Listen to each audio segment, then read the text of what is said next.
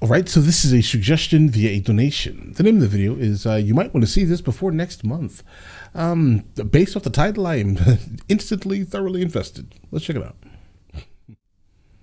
Just a few months ago, scientists announced the San Andreas Fault is due for another major earthquake. Specifically in Southern California. Think about earthquakes. You're probably thinking about earthquakes along the San Andreas Fault because of the big famous ones in San Francisco. That can't be a real image. Is that a real image? Can't be. And Los Angeles. As you gaze upon, I would think that if that was a real image, bro, I would have probably seen it. Even though I kind of live under a rock at times, hey, I think if this was real, I would. On the screen, it's hard to believe that what you're seeing isn't just one place. What if I told you that this is the very spot where two massive tectonic plates meet? Yes, you heard that right. When you stand here with someone, both of you will technically be in the same area, but standing on two separate plates. This is the incredible San Andreas Fault Line, which stretches for over 800 miles across California. But don't let its mesmerizing beauty fool you. This fault line is the potential origin point of one of the greatest disasters in California's history. The San Andreas Fault is rightfully considered the biggest threat faced by Southern California today.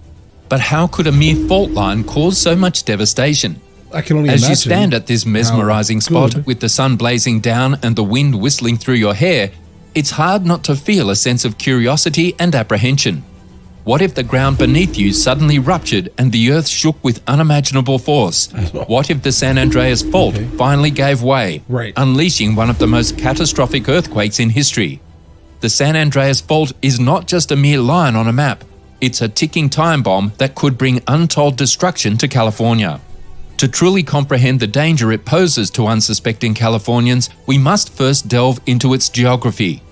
The San Andreas Fault Line is formed by the Pacific Plate and the North American Plate lying adjacent to each other. These two massive plates constantly rub against each other, building up immense pressure that is eventually released in the form of earthquakes. In fact, scientists predict that a major earthquake along the San Andreas Fault is long overdue and could strike at any moment. So here's the thing. If you live in an area like this, why would you stay knowing that this is happening? Right? Like, I mean, stop buying land there.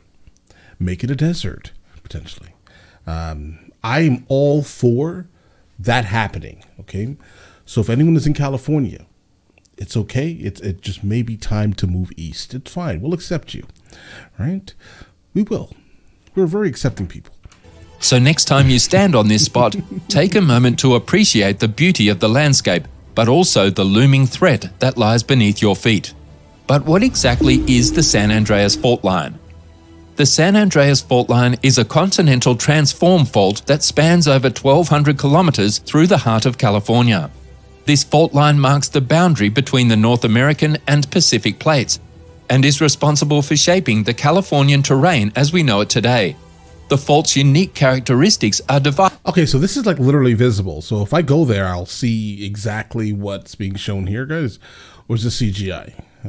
Because some of these videos that we've seen here, a lot of it is like AI created. But I would think that if all of these photos that we're looking at are real, you'd be running from this area as fast as humanly possible, right? Like, definitely don't try to, plant your roots here, guys, right? Divided into 3 segments, each with varying degrees of earthquake risk. What's even more fascinating is that these plates are slowly sliding past each other horizontally, with a slip rate of 20 to 35 millimeters per year. This slow movement is described by experts as right lateral slip motion. Interestingly, the discovery of the San Andreas Fault Line dates back to 1895 when a UC Berkeley professor, Andrew Lawson, stumbled upon its northern zone. And while many believe the fault was named after San Andreas Lake, reports suggest that Lawson named it after the surrounding San Andreas Valley. With the fault line's rich history and unique characteristics, it's no wonder it's considered one of the greatest geological wonders of the world. In 1906, San Francisco was rocked by a powerful earthquake, which led Lawson to believe that the fault responsible for the quake stretched all the way to Southern California. Another geologist, Thomas Dibley, later determined that this fault could cause lateral movements over hundreds of miles. This fracture in the Earth's crust has been forming for millions of years and has been responsible for many devastating earthquakes. The San Andreas Fault is where the North American Plate and the Northern Pacific Plate meet, and it's the reason behind the three segments known as the Northern, Central, and Southern segments. I'm sure you guys are about to roast me in the comments here. Yeah, absolutely. It exists. This is a real thing. These are real photos.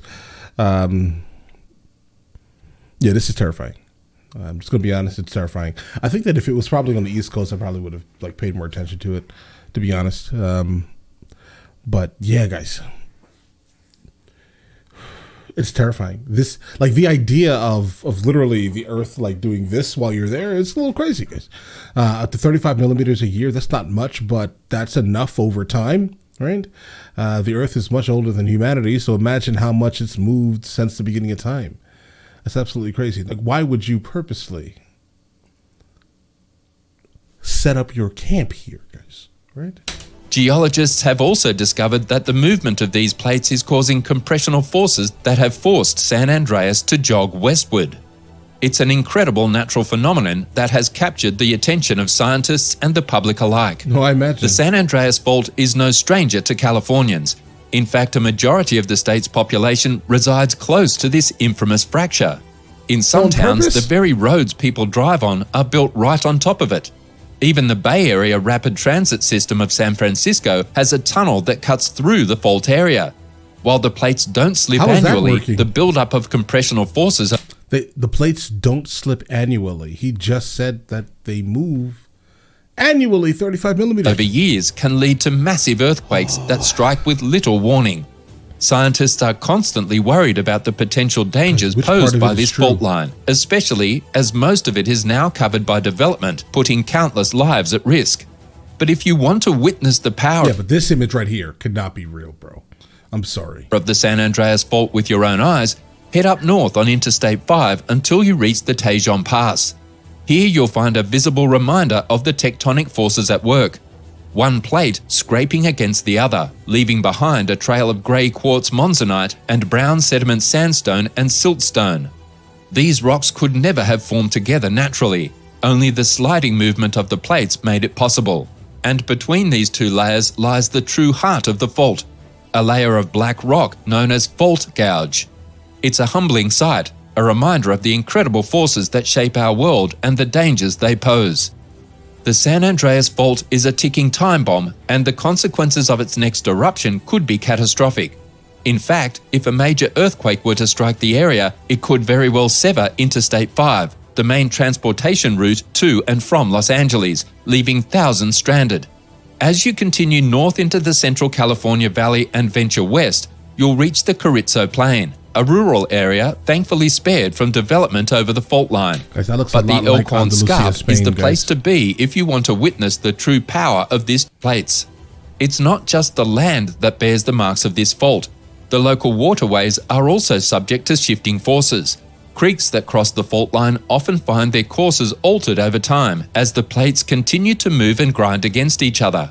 Seismologists warn that the southern portion of the San Andreas Fault is long overdue for a major release of stress. It's been over 160 years since the last one in 1857, and the longer it goes without release, the greater potential for a large-scale and devastating earthquake. It's not a matter of if, but when the next one will strike. Are we on the brink of a devastating earthquake? Yeah, most That's likely. what seismologist Thomas Jordan warned a few years Guys, if it's been 150 years since the last major one, yeah, I can only imagine. ago. According to him, the southern portion of the San Andreas Fault is locked, loaded, and ready to go, meaning it could generate a massive quake at any moment.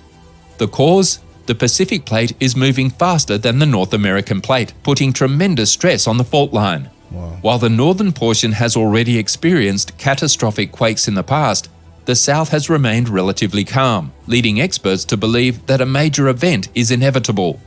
The US Geological Survey estimates that such earthquakes occur every couple of centuries, but the timing is unpredictable. What we do know is that when it happens, the destruction will be immense, and scientists have made a spine-chilling revelation about the middle section of the San Andreas Fault. It is at a higher risk of experiencing larger earthquakes than previously thought. While the fault moves imperceptibly in some areas, thereby avoiding earthquakes, researchers have discovered that the middle section may have experienced high magnitude quakes in the past. According to Genevieve Coffey, an earthquake geologist, large quakes may have happened within the last 3 million years. Even if it doesn't trigger a massive quake, the section could act as a conduit for earthquakes originating from the northern and southern sections of the fault. Seismologists have been releasing forecasts every few years to keep the public informed and prepared for the big one. Shockingly, the estimated effects of a hypothetical 7.8 magnitude earthquake in California are catastrophic, as predicted by various models and environmental scientists. Imagine a massive earthquake hitting the Coachella Valley in California. What would the consequences all of this be? Earthquake footage to get a better idea, crazy to me. Like, I've been through a couple of earthquakes, but I guess nothing that has ever woken me up, right? Like, in Spain has been the only place that I've experienced earthquakes. Apparently, some of them have been pretty large. But I guess, growing up like on the East Coast of America, we don't really, that's not a thing for us, right? But I'm guessing that's probably why I didn't notice it, right? If that makes any sense, right? Because whenever I spoke about this to someone, they were just like, either they just weren't as large as the numbers said they were, or you like your brain just can't wrap around the entire your entire house moving, if that makes any sense. So maybe I like psychosis it out or something. I can't explain it, guys. Take a look at a groundbreaking earthquake simulation created by the California Academy of Sciences. While the San Andreas Fault is often considered the most significant source of seismic activity in the region, I think it was the New Madrid Fault, maybe. There are numerous other fault lines running through California that could be just as dangerous. One of these is the Hayward Fault, which runs parallel to the San Andreas Fault and is responsible for much of the movement between the tectonic plates. In the simulation, you can see what might happen if just 50 miles of any fault line ruptured. The resulting quake would be about 1/16th as intense as the devastating 1906 earthquake that hit San Francisco. The severity of the ground movement would depend on factors like the proximity of mountains and the type of soil. By factoring in these variables, scientists can estimate the intensity of the shaking that would occur. Now get ready to hold onto your seats as we explore the potential aftermath of an earthquake that's been dubbed the Big One.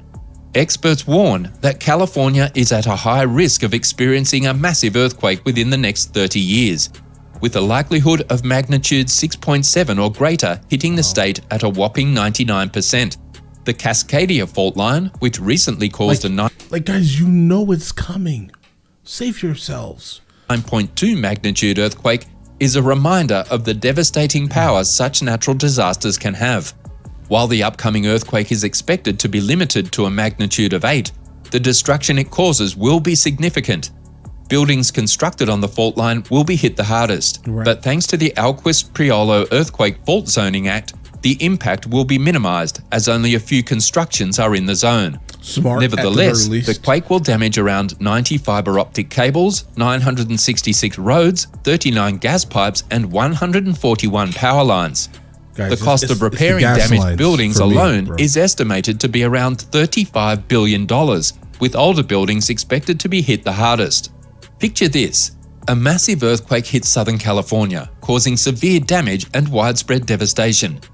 But that's just the beginning. Experts warn that the ensuing fires could be even worse than the ground shaking, with hundreds of blazes igniting and emergency personnel struggling to keep up. The water, gas, and electricity lines are severed, and the modern buildings, although still standing, are unusable. The aftershocks keep coming, causing more destruction and leaving people miserable. And to make matters worse, seasonal winds could fan the flames, causing even more damage and exacerbating the risk of wildfires. The end result could be catastrophic, an estimated $200 billion in damage, 50,000 injured, and 2,000 dead. USGS seismologist Lucy Jones warns that it's not just about the immediate impact. The long-term effects could be devastating, with a collapsing economy and people abandoning the region altogether. I'm going to be honest, guys. I understand. For the last, 200 years, you've invested a whole lot on the West Coast. It was mainly because, the gold rush brought people out there. People ended up planting their roots there, right? Then they got hit in the 1850s and again in the early 1900s. Guys, it's time to go. I understand California dreaming, right? But like, guys, it's just time to move on. Southern California may never be the same again. When the big one hits, Southern California will be hit hard, causing significant damage. However, Californians are no strangers to earthquakes, so maybe the consequences won't be as severe as predicted by Lucy Jones. Maybe. But earthquakes can cause aftershocks that trigger tsunamis, which can lead to flooding. Even smaller bodies of water like pools can create powerful waves called seiche. The damage won't just affect buildings, but also bridges, train tracks, and highways, making transportation difficult or even impossible. Guys, you're adding tsunamis to the mix now? Responders will face delays and other obstacles, making it even more challenging to deal with the aftermath of the earthquake. The impact will be immense, and it's hard to fathom the extent of the damage until it happens. The 1857 Taejon earthquake shook up nearly 350 kilometers of southern and central California. And although it's commonly referred to as the Fort Taejon quake, its epicenter was actually located just south of Parkfield. This earthquake had a magnitude of 7.8 and sadly I think the ones that we were getting in Spain were like 5 or something. I don't know if that's large or not. Resulted but they were 5. In the loss of 2 lives. On the other hand, California wasn't as fortunate in 1906 when a 7.8 magnitude earthquake ruptured almost 340 kilometers in the northern region with its epicenter near San Francisco. The impact was catastrophic and the quake struck on April 18, 1906, causing high-intensity tremors from Eureka to the Salinas Valley. Fires broke out shortly after the quake, and it took several days to extinguish them. Regarded as one of the deadliest earthquakes in US history, it devastated over 80% of the city and claimed more than 3,000 lives, which is the greatest loss of life in a natural disaster in California's history. The state experienced property losses worth $400 million in 1906, equivalent to more than $9 billion today. Right. San Francisco was struck by another earthquake on March 22, 1957. So basically, if we're trying to math it here, 1857, 1906, and then 1957. So basically every 50 years, 49 years, something absolutely massive happens. So did something happen again in 2007 or 6 or something, guys? But this one was considerably less severe than the devastating 1906 quake. This one was measured at a magnitude of 5.7, and while it caused financial losses of about $1 million, only one person died in the quake. The epicenter of the 1957 earthquake was located on the San Andreas Fault. I'm guessing it's like construction related or something, guys, because like in Spain, when I was experiencing, I guess, these 5s, right, and basically sleeping through them, like they build extremely different in Spain. I mean, those houses are, they're actually built to last. The houses are basically all concrete. The walls are not like, if you were to punch a wall in Spain, you're going to break your hand, guys, right? Because all the walls in your bedroom are probably concrete or brick, right? It's like brick and then concrete around it. These houses last for hundreds of years. The apartment that I lived in when I first moved to Spain in Malaga was, 700 years old, guys. It's still going strong. All right, let's go. Which lies in the ocean west of San Francisco. The Loma Prieta earthquake of 1989 ruptured about 40 kilometers near Santa Cruz, California, with a magnitude of almost 6.9. While it caused moderate damage to some vulnerable areas in the Bay Area, it claimed the lives of 63 people. The most recent earthquake in the region happened on September 24th, 2004. 2004. Not 2006 or 7. Guys, so the big earthquakes are happening in like 50-year intervals, guys. When a 6.9 magnitude quake shook the Parkfield area, the aftershocks of the main event continued for a week. The kind of movement occurring along the fault plays a major role in these earthquakes, with blocks on opposite sides of the fault moving horizontally in relation to each other.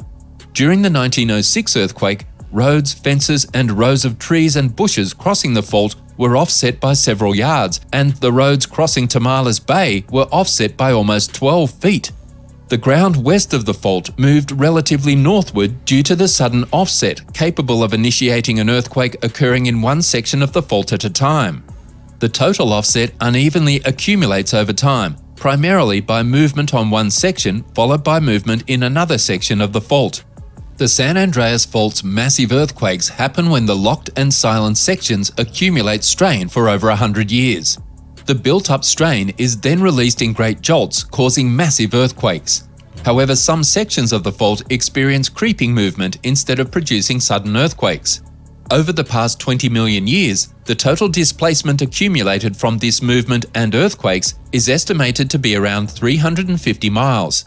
Experts have studied segments of the fault between the Taejon and Salton Sea in detail and found geologically similar terrains on opposite sides of the fault, which are now separated by 150 miles.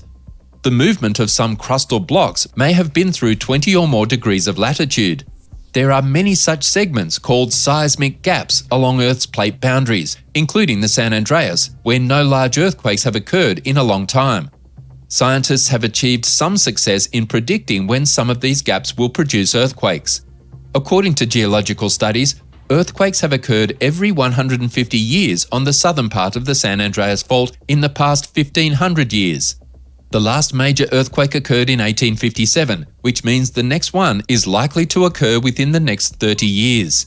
The San Francisco Bay Area faces a lower risk of a massive earthquake since less than 150 years have passed since the 1906 event. Nonetheless, the area can still experience moderate-sized earthquakes, which may pose a potential hazard at any time. Experts, however, believe that a large earthquake won't occur without warning. Before such an earthquake, there will be several years of heightened seismic activity, including multiple aftershocks of magnitude 5 or greater along the San Andreas Fault. Seismologists predict that significant changes in the Earth's surface will occur before a massive earthquake. These changes may include the shortening of survey lines across the fault, elevation changes, and changes to the strain meters placed in various wells. The section of San Andreas near Parkfield in Central California is a crucial area for research on earthquake prediction methods. Moderate-sized earthquakes have been occurring in this area every 20 to 22 years for almost a century now. Parkfield has been susceptible to a magnitude 5 to 6 earthquake since the Great Earthquake of 1966, and one did occur in 2004. The Hayward Fault, which runs along the base of the Berkeley Hills and passes through the University of California, is also a significant risk. It crosses several dormitories and a theatre, as well as the steps of the California Memorial Stadium. Although scientists know that the fault moves slowly, they are aware that faults can... But yet it still has a population of over 1,500 people. It should be zero. ...rupture and cause sudden earthquakes without any warning. A professor named... I mean, guys, what can we really do to stop this or prevent it? Nothing. There's nothing we can do. I mean, it would be nice if we could have some type of like early warning system. That'd be great if they can work on something like that so people can at least get to safety. So we don't lose, absolutely precious human life. Property damage is one thing, but losing, lives is another, right?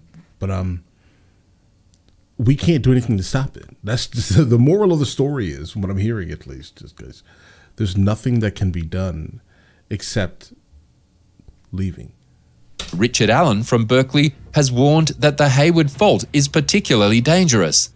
The last time it caused an earthquake was in 1868, so it is considered overdue for a significant event. Allen has also predicted that an earthquake on this fault could cause the stadium field to liquefy. Experts have acknowledged that massive earthquakes are a fact of life in California, but there are ways to prepare for them. Okay. To defend against a hazardous earthquake, California is implementing 3 major strategies.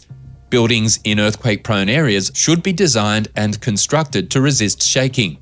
Lucy Jones collaborated with the Los Angeles Mayor's Office in 2014 to identify... Okay, guys, I am thoroughly invested in whatever technology that is. ...vulnerabilities and prepare the city for the inevitable. Building codes for older structures can be changed to require retrofitting so that they would withstand seismic activity. Some cities have initiated programs to strengthen or demolish buildings that are at risk of collapsing during an earthquake. The second defense involves using land selectively to decrease the impact of hazardous events. The power, communication, and internet systems must be strengthened, and backup systems should be in place to ensure communication isn't entirely cut off. However, implementing these plans is challenging as they require billions of dollars and several decades. Oh, you guys got it. Homeowners can take individual measures such as... Okay, yeah, I was wondering exactly what they were going to do, some type of like gyro system or something, guys.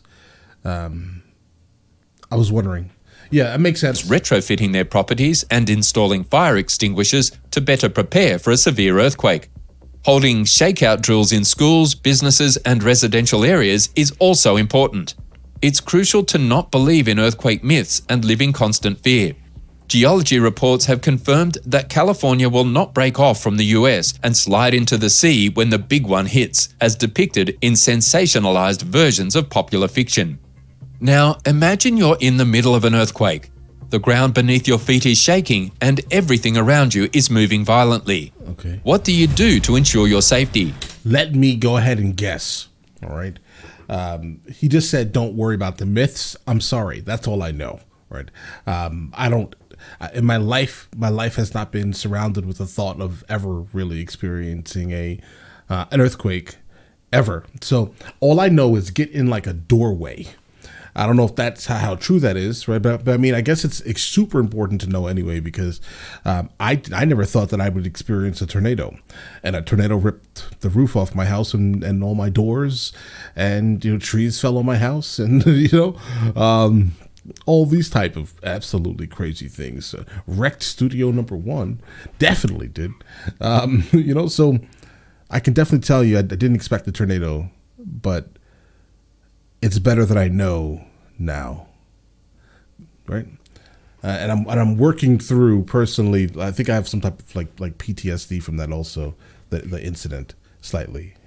But either way, I would say learn about all the natural disasters that can actually happen within the United States of America, because you absolutely never know when something like that's gonna just happen, guys. Because I never thought it would happen. I never thought it would happen. How can I? How could it happen? It happened, guys. But all right, let's get it. One thing is for sure, you can't rely on anyone else to protect you. You need to take matters into your own hands. Whatever movie that is, I want to see it. And quickly find a safe space. Whatever movie if that you're is, indoors, crawl under a sturdy table or other furniture to shield yourself from falling debris. I can see that. Don't move around or you risk getting hurt by broken glass or other objects flying around. Okay. The ground can throw you off balance, causing you to fall and suffer injuries. In case of a severe earthquake, emergency responders may take longer to reach you due to road closures or other obstacles. That's why it's crucial to have a plan in place before disaster strikes. Yeah, bro. If I turned around and I saw skyscrapers swaying, bro, yeah. Identify the safest spots in your home and practice dropping, covering, and holding on with your household members. Keep water and snacks stocked up in every room and be prepared to evacuate if necessary. There's no telling when the big one will hit, but one thing is for sure, California has experienced enough earthquakes to know that they need to be prepared.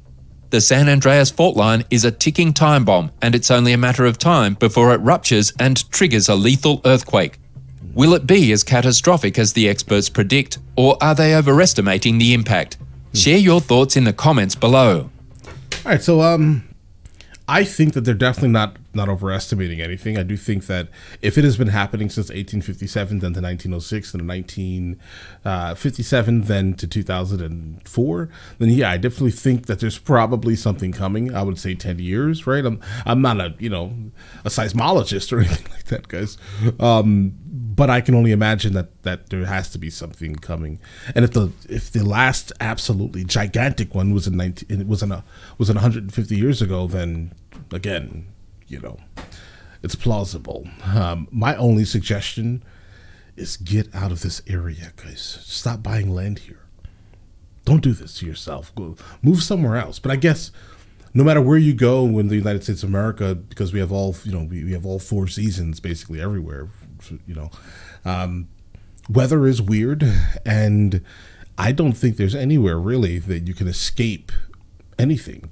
If you move to the coast of the East Coast, specifically, if you live on the coast of the East Coast, you're you're just going to run into hurricanes and things like that.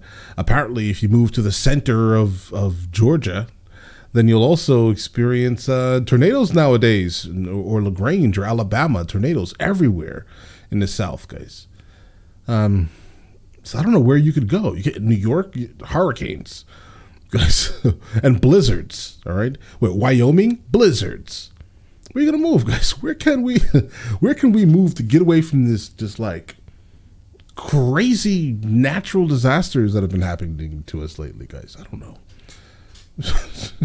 Guys, listen, let me know in the comments on the next subject we should be checking out, and I will get into that as soon as I can. And you guys all have an absolutely amazing day.